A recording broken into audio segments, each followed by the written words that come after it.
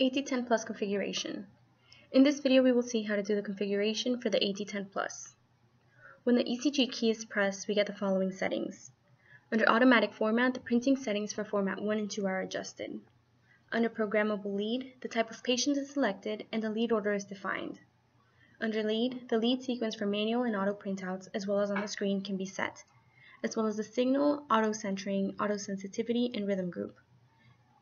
When pressing filter, the frequency for the baseline filter and myogram filter is defined, and the mains filter, Schiller baseline, and Schiller smoothing filter can be activated or deactivated. Under general, the QRS beeper can be turned on or off, as well as the display of the results at the end of an auto test. The printout can be set to automatic, as well as the storage and transmission. When lead test is selected, the resistance of all leads is displayed on the screen to ensure good electrode contact and the integrity of the cable. The pacemaker option will only be available if you have the option of pacemaker. Under interpretation, the interpretation can be edited or entered. The message unconfirmed report and abnormal ECG can be added to the interpretation statements on the auto ECG printout. The sensitivity can be adjusted to normal or low, and if the thrombolysis option is installed, it can be activated or deactivated from here. In rhythm recording, the duration of the rhythm recording is defined, and the option to resend the latest rhythm recording is available. When the exercise key is pressed, the following options are available. When rhythm settings is selected, the lead for rhythm recording, as well as the speed and sensitivity can be adjusted. Under QRS settings, the default position of the amplitude measurement point can be set, as well as the default lead for the zoom view and the unit of ST measurement. Under interpretation, the exercise interpretation is entered or edited. Under heart rate target, the heart rate target mode is defined.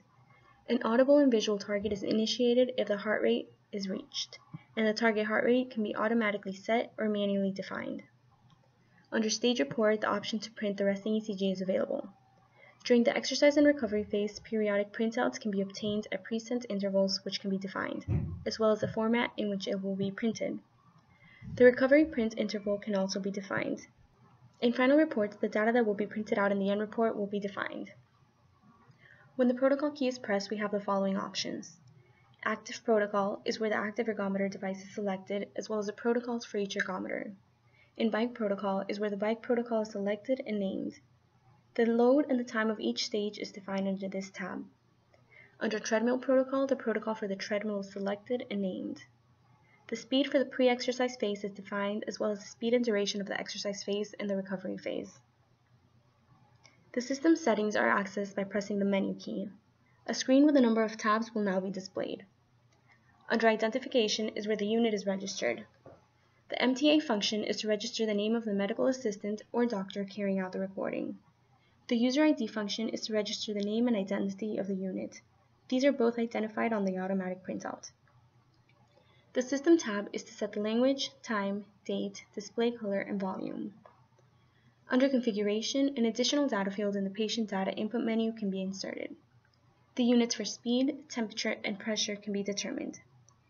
If you wish to connect an external display screen, then under External Display, select Yes.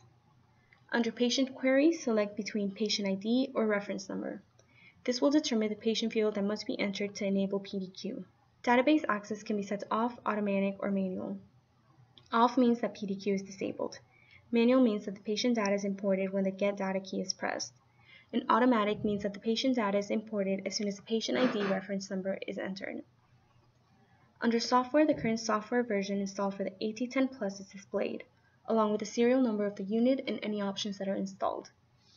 The factory default, send default, and receive default icons are displayed under the software tab.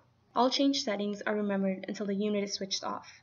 If you wish to keep the settings as default, the Save as Default icon must be pressed before the unit is switched off.